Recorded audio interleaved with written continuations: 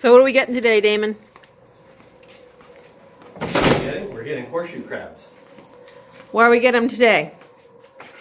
Because it's horseshoe crab spawning season and it's a spring tide, which is when they spawn. Awesome. What are we getting to take with us? We're getting to take with us? We are getting buckets, we are getting measuring tapes, we're getting measuring boards, we're getting tagging equipment, and our lucky horseshoe crab. Not so lucky for her. But. All right. We'll see y'all out there.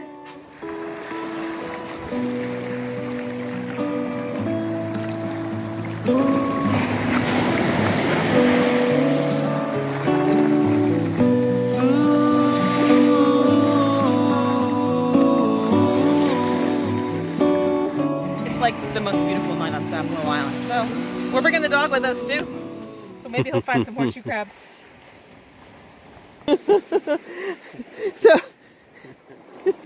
So we talked about this being a spring tide, and thought it might be a good opportunity to talk about what a spring tide is. Well, a spring tide has nothing to do with the season. It is every month you have this phase where the high tides get higher and the low tides get lower, and it's on every full moon and every new moon. And right now we have a full moon, so we have one of the highest spring tides of the season.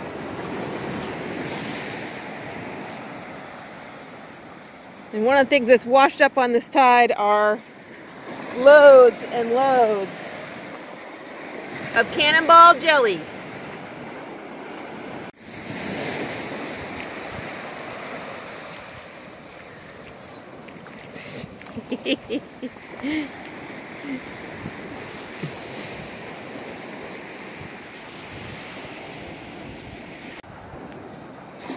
All right. So we are stalking the mating horseshoe crab. Do you see them?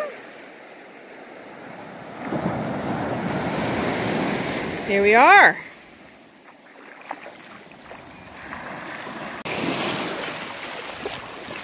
Okay, so you have a pair, male and female. They come up to the very top of the intertidal zone.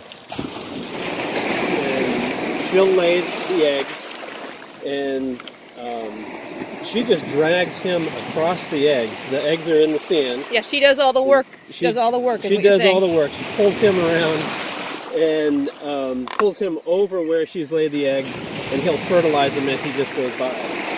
And then so does she does this just once a year, right? The spawning season is in the spring, but she will spawn multiple times in the season. So she'll, per spawning event, she'll lay roughly 4,000 eggs at a time. But during that whole spawning season, she may lay close to 90,000 eggs. And so it will be the same male every time? No. No. Oh, so she'll lose him. She'll lose him. Yeah. Okay. All right. So he's getting a ride right now, and he hangs on with he has sort of special gripper claws that he uses to hold on to her, and get dragged. So I think we better leave them some private time. See if we can find some others.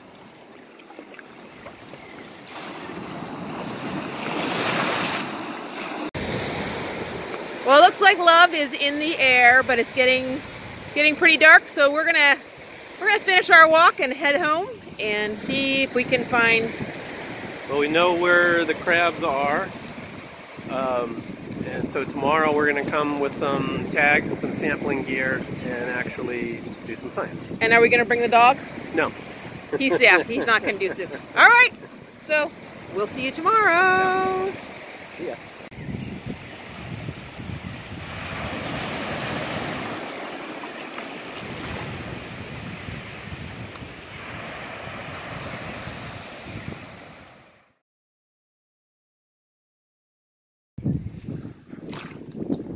So there's that point of shells out there, and there's a crab pair right off of that. And there's one in that little cove there, but there's a creek between here and there, and it's deep and we can't get to it. You can see all the birds up there waiting for them to come ashore so they can eat the eggs. So, no luck getting those horseshoe crabs. It was just too deep, and we're not really dressed quite properly to go in the water today. Well, and we've had a bit of a cold snap here in May. This is the coldest weather we've had in months. So those birds were out there looking for those eggs, and those eggs are really full of energy, right? Yeah, the horseshoe crabs ecologically are really important. Their eggs are a really important food source for a lot of shorebirds. In particular, a migrating shorebird called the red knot, which has one of the longest migrations of any bird. It breeds in the Arctic, on the tundra, and migrates to the southern tip of South America. So they are on their way north right now. They pass through the coast of Georgia, and when they come here to the east coast of the US during their migration, they stop over and they refuel, and the fuel that they use is the eggs of horseshoe crabs.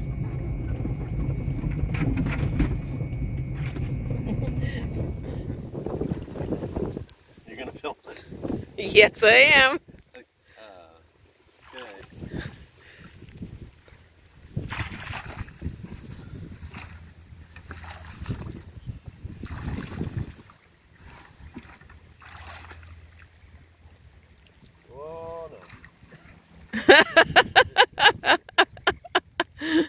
Is it too strong? I'm just gonna slide right down. You want to just wait? I'm right on the edge. Well, they're not gonna be there forever. I'm just gonna swim.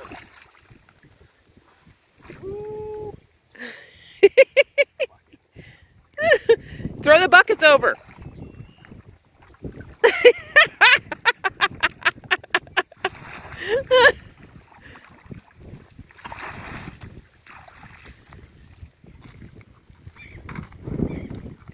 That's how much Damon loves me. He's going to get those crabs. Oh, there's 3. Are there 3 or 2?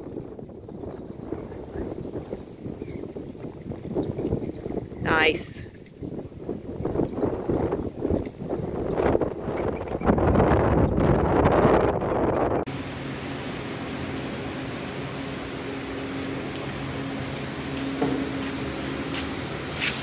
So this is the female, and you can see the scars that are caused during spawning when the male latches on.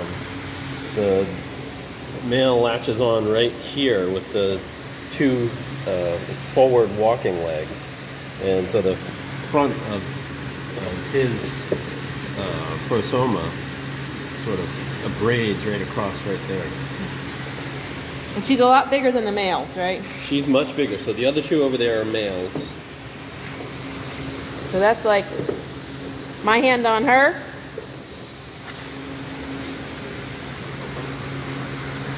My hand on him.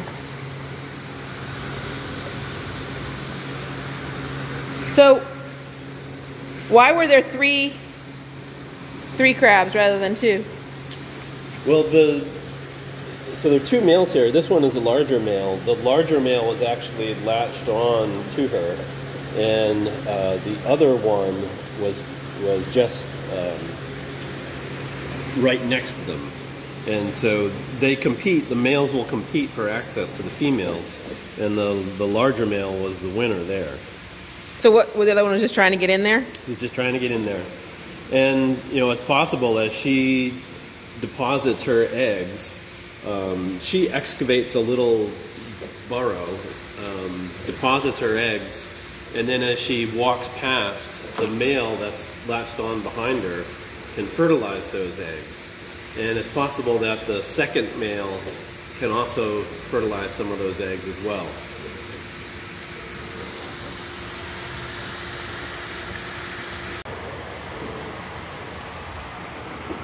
Okay, we're going to start tagging, and the first thing we're going to do is measure the horseshoe crabs. And the way you measure a horseshoe crab is the width of the prosoma, or the forward part of the shell. And so if we can just get this guy to, yeah, stay like that. That's good. How big is he? That is 22 centimeters. Are you sure? A little over 22 centimeters. 22 centimeters, okay. So, write that down. So that's just the straight line width. And then we're going to also see if we can get a width right here.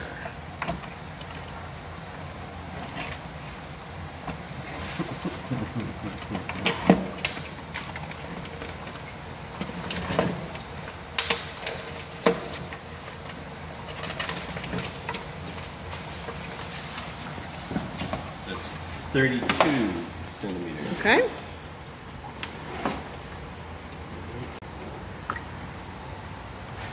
Okay, so here's the other male. This one appears to be older than the first one. You can see how it moves the telson around. It's sort of like a universal joint. And you see the rear walking legs. These are called pusher legs, and they use that to push themselves along the bottom. They're not claws that have any real strength. But you can also see this is what they do to try to right themselves. Whoops. And apparently this one really likes to be upside down. Like lobsters and shrew crabs, they can only grow by molting and growing a new shell. And so when they molt, they split the prosoma, the cephalothorax, of the shell that's at the forward part of the body. It splits right along the leading edge, and they basically just crawl right out of it. And then he's got a lot of stuff on him. Yeah, so This is all probably bryozoans, I think, and some slipper shells and things like that. But when he gets his new shell, that'll be a nice clean shell. You can kind of tell how long they've had their shells by how much crap they have on them. So one of the things that we want to do today is tag some horseshoe crabs. And we have these simple wax-coated paper tags that just have an identification number on them. And we're going to place a tag right here on the shell. We just drill a small hole through the prosoma, the very trailing edge of the prosoma, and we'll release it. And just a simple tag like this, we can get a lot of information from them. We can estimate the population size by doing mark recapture techniques. We can also just follow individuals. If we tag a bunch of horseshoe crabs and some of them are smaller, we can look at growth rates. We can also use tags to estimate the longevity of the animals, how long they live for. So there's a lot of data that we can get by putting tags on animals and recapturing them later. And so this, like I said, we're going to take this tag and we're going to drill a small hole right there, and that tag is just going to fit right in the hole. It doesn't hurt. No, it doesn't hurt them. It's like trimming your fingernails? Yes. Yeah. Cool. All right, let's do it. As long as we do it in that area. If we were to, drill a hole somewhere else, that would cause damage. But there's, back here on the trailing edge of the prosomas, not a problem. You're going to get an earring, little buddy.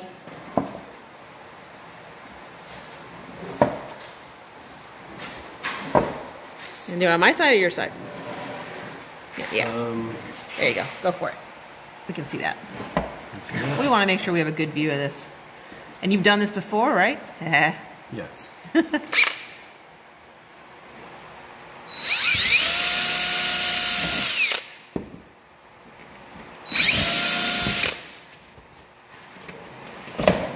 Didn't appear to affect him one little bit. Can you just show us that hole before you put it in?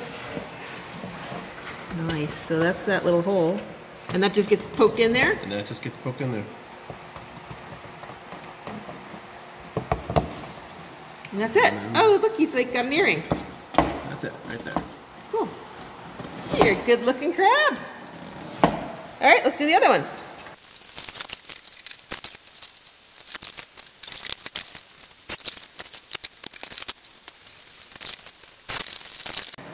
Before we put these guys away, I just wanted to point out that males and females look very different, and they're sexually dimorphic. And the first thing is that the females are a lot larger. The females are a lot larger. They molt 1 or 2 more times than males before they, they have a terminal molt so that they reach a maximum size. And in order to grow, they have to molt.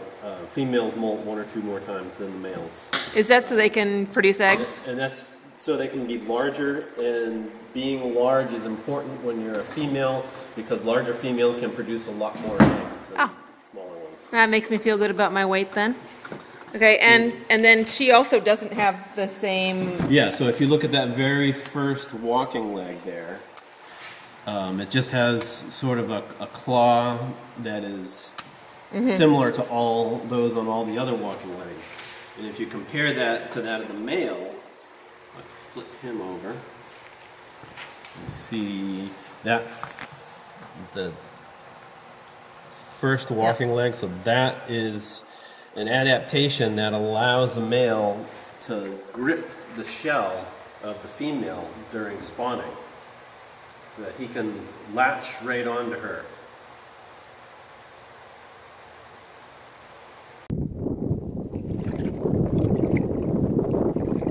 All right, we're back here at Marsh Landing, and we're going to release these guys right back where we found them.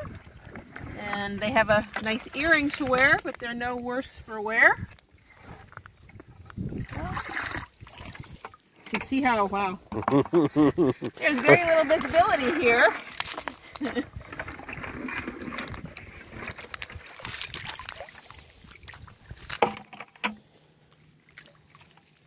Here, buddy. There you go. Oh, and she's flipped herself right over already. She's releasing herself. Watch out, this guy's going right at you. Yeah, she's released. That's it. So I think it was a pretty successful day. Yeah, what do you think? It was very successful. But what do you think about the numbers? It was less than I was expecting, because in years past, like right here, we see like dozens of them on every high tide usually. So that was surprising. Last night was really cool because we saw them in the surf at night. So we saw quite a few last night actually. But then this morning we didn't see any. So that was just really, really surprising. And so, maybe it was really windy. It doesn't look like it now, but it was really windy early this morning.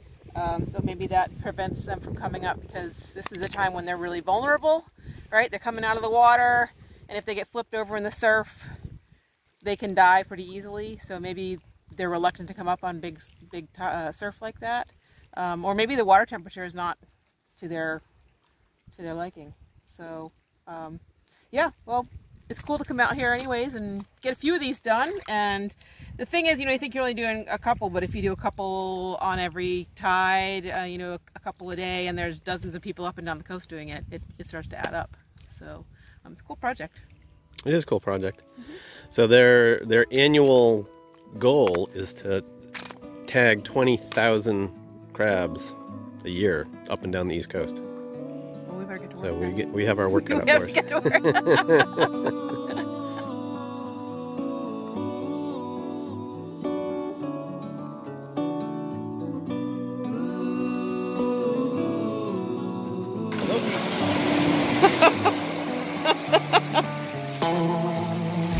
she's headed back out to sea. Does that mean you think she's laid her eggs?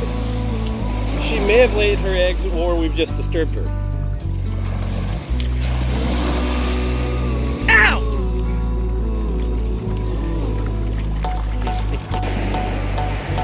You want that one too? Oh.